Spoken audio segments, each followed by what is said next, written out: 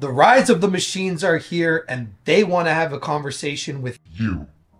Well, they actually want to have the conversations for you. What's going on, everyone? My name is Lefty, your sales video Jedi, and in this video, we're going to be talking about GPT. And if this is your first time here, this channel is all about filmmaking, video marketing strategies, and your auditorium. Last week, Open.ai released a mega monster that took the internet by storm, and YouTubers, coaches, online experts, everybody has not stopped talking about ChatGPT. So what is ChatGPT? Clarify.com says this: at its core, ChatGPT is a deep learning model that uses a transformer-based neural network to generate human-like text. What the actual fuck did you just say to me right now? They're probably just mining their information from Google. And they also claim that ChatGPT creates conversational-based text, but quite frankly, I used it the other night and it seems to be a little robotic. And of course, I cannot judge a book by its cover because let's be realistic. This is the first generation that we, as the public, get to use AI for pretty much almost everything that we're going to be doing. And it is an exciting time, but I do see a lot of concerning elements that come with this. Running and operating a video marketing agency, the number one thing that is just as important, if not more important than the video itself, is the scripts that go behind the videos. And to be quite honest, I don't think a program or a software or an artificial intelligence can do and write the things that I do and write. Because when we want to plug into human emotion, we need a human touch on those scripts. And although you can copy and paste those scripts, put it into a Word document, finesse it yourself afterwards in post, the whole reason why you're going to want to use these to begin with is to save time. So are you really saving time if you have to go back to the editing room and do it all yourself?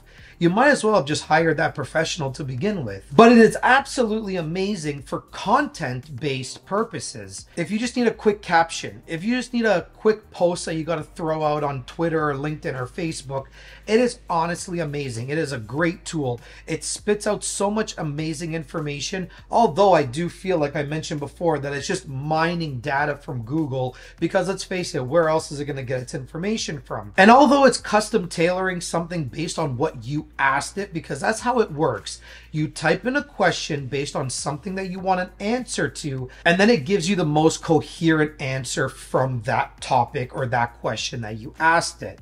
Sometimes the length of that answer could be a paragraph, sometimes it could be a few paragraphs, but it just mines data. It's just pulling information from a blog post, a website, something that Google has already put out, maybe a Google definition. So is it really catering to your needs? Is it really catering to your business needs? Is ChatGPT going to actually be at the forefront of your copy game?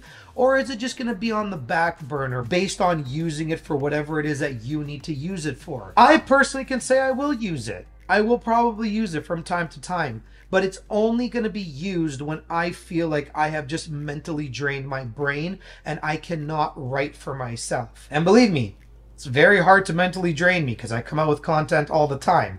But there are times where, we just want to shut the brain down and let the AI do it for us. So the real question is, when are these AI tools going to get a human touch? When are they going to know how to pull human emotion from what it is that you're trying to type and what it is that you're trying to portray to your audience? And how is that message going to be relayed? How long is that going to take? Is it going to take a year, 2 years, 3 years? Heck, is it going to take 10 years? Because as much as we love the first generation iPhone, you'd probably rather have the iPhone 14 than the iPhone 1, right? So how long will it take before you're truly irreplaceable? And will you be irreplaceable when that time comes? Or will you learn to shift and pivot your business to make it make sense so you can still do things for the long run? I personally have never been scared. I've never been worried about video tools, AI tools. I have never thought of them as competition because at the end of the day, they still lack the exact human emotion that you need as a business owner that you need in order to put out the work that you want to put out. And believe me, when you're using an AI tool, we can tell that you're using an AI tool. So that already makes it disingenuine to yourself and your brand. And for all those copywriters out there, don't worry. I don't think you're going to be replaceable. You're going to be around for a long, long time because we need you. I feel like a robot can only do so much until they turn around and say something like this. I'll be back. But am I excited to see where OpenAI takes this? Absolutely, 100%. I honestly think it's really cool, like I mentioned earlier. But I want to know your thoughts. Leave it in the comments below. And if you haven't already done so, subscribe, hit the notification bell, and I will see you on the next video.